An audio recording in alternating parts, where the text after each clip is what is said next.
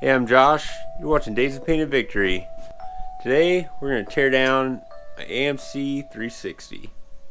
I picked this thing up on Craigslist, did a little bit of trading, and got a pretty sweet deal. So this motor here is going to replace the 360 that's in my Jeep Cherokee right now. 79 Jeep Cherokee, known as the Big Chief. So we're going to start tearing into this thing. You know, I got it fired up on the floor in here. I'll put a link to that video if you haven't seen it, so I'll be in the description below. It sounded really good. So but now we're just gonna freshen it up a little bit.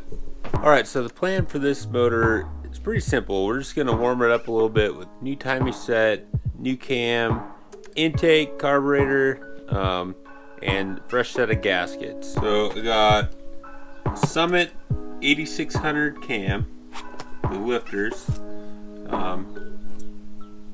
new Summit timing set. Got to replace the valve springs, so got some heavier valve springs, trick flow. Yeah, and then I've got my gaskets here. This part's really cool. One of my subscribers, whom I consider a friend, gifted me an intake. So check this out. Got an Edelbrock Torque 2 aluminum intake for the AMC motor. So this is kind of what changed my whole decision on, yeah, I should keep it AMC. So it's not gonna be the perfect intake for, you know, off idle and stuff, but it should be fun, and I think it'll match up with this cam really well. And I'll go with the smaller carburetor, like 600 CFM max, good old Edelbrock. So hopefully it'll still be pretty streetable. The other thing is, with my doubler setup and the 456 gears, I should be in that higher RPM most of the time anyway, so I think it'll be good. So for this video, we're just gonna kind of tear this thing down, clean it up, get it tore down as far as I want to tear it down, check the main bearings, and get it painted up. The other thing I want to do is a 0 to 60 test in the Jeep. So this motor here is essentially the same engine that is in my Jeep. It is either more or less wore out. I'm not sure. I think it's less wore out. It sounded good, but I'll do a compression test on the one that's in the Jeep now, and so we can kind of have a comparison there as well. But I want to know, how much power am I adding with, you know, a simple cam and intake. Oh, one more thing, in case you missed it on the other video. The guy I got it from had just put in a brand new Summit HEI distributor. This will also come with an ignition system upgrade from the factory setup. So that'll come into consideration as well on that 0 to 60 test.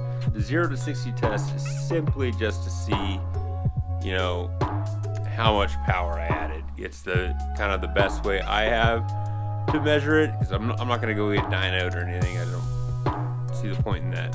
But the 0 to 60 test is certainly not to impress anyone, because right now it currently will not get out of its own way. It is so slow, and I don't expect to break any land speed records. I just want to know, how much power did I add?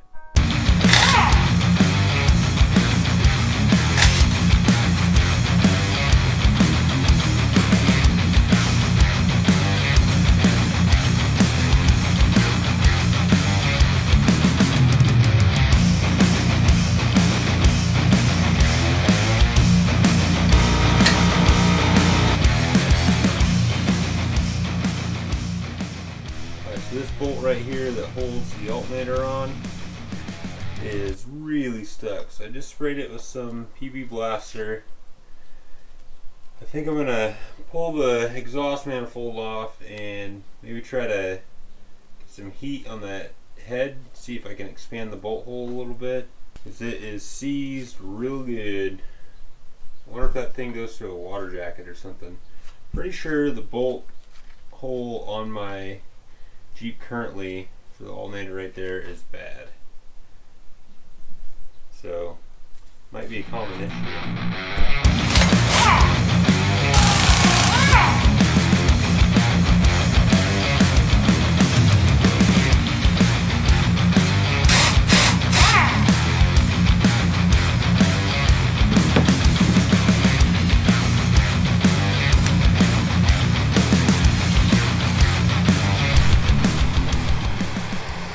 Alright, so yeah, I'm just gonna try to heat up this head right here where the bolt goes through,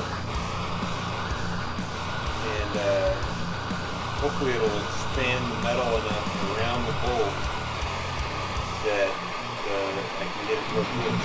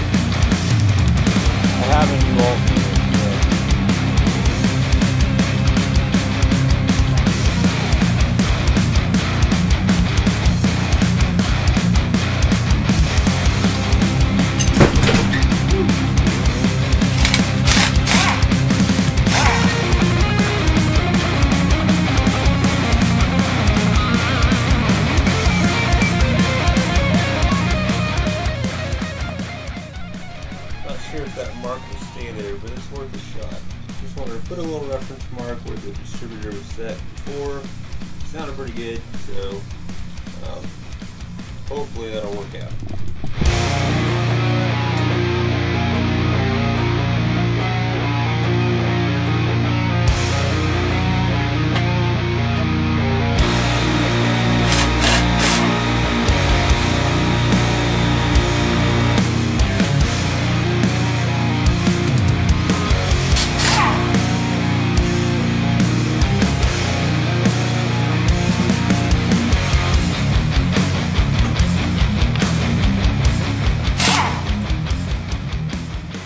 Alright, so I got all the accessories off.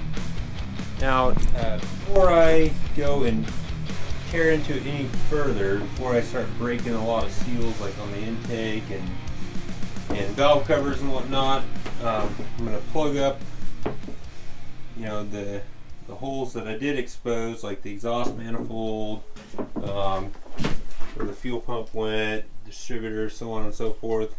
And I'm going to try to get this block mostly cleaned up with the engine kind of sealed up. That way junk doesn't get down inside. So from here I'll start just plugging holes and scraping and wire wheel and get this sucker cleaned up.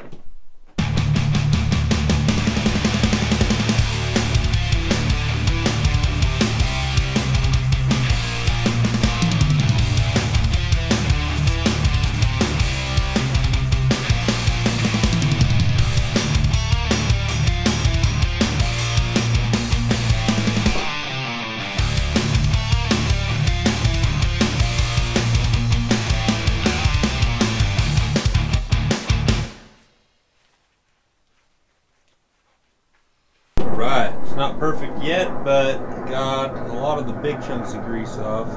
Didn't do a lot of cleaning on this front because I just wanted to get the grease around the, you know, where the gaskets are, and I'll clean this stuff out up on the bench. But yeah, a little engine degreaser and scraping and using a little brush, get all the big chunks of grease off. So now we'll pull this harmonic balancer and pull the front cover and see what it looks like in there.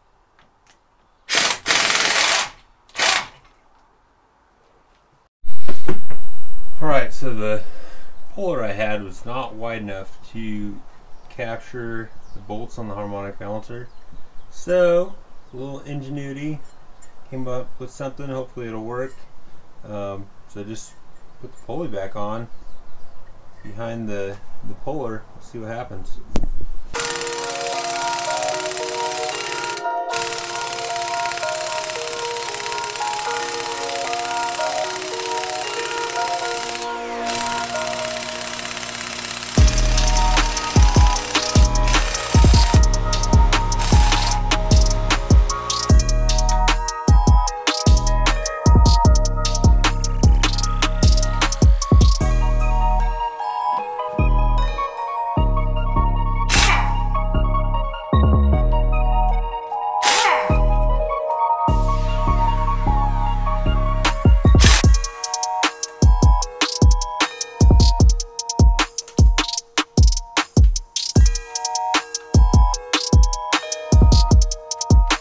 How much slop is a timing chain supposed to have?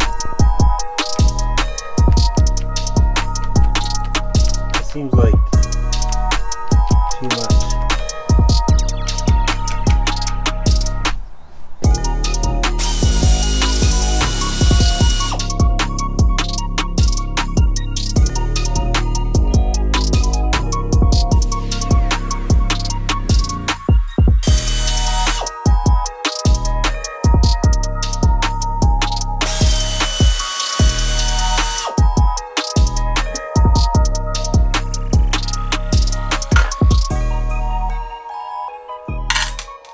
I don't think I've ever pulled the valve cover off an engine that had looked this clean.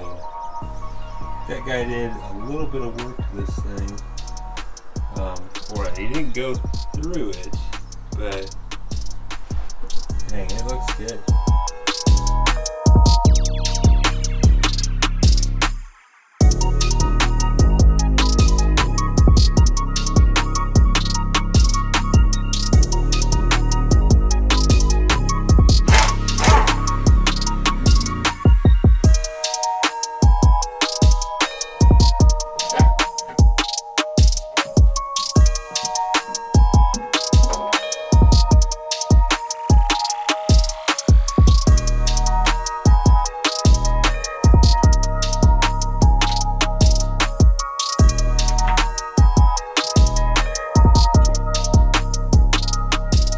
Alright, so I got it all tore down. Super excited to start putting in my new parts. Still got a lot of cleanup to do. So I'll get all the accessories cleaned up, pan, front cover, all that kind of stuff. Get them all cleaned up and looking good. And still got to get that 0 to 60 test. So we'll do that before the old motor comes out. If you have any tips for me on building an AMC motor, leave them in the comments below. Thank you so much for watching this video. Like always, be sure to like, share, and subscribe.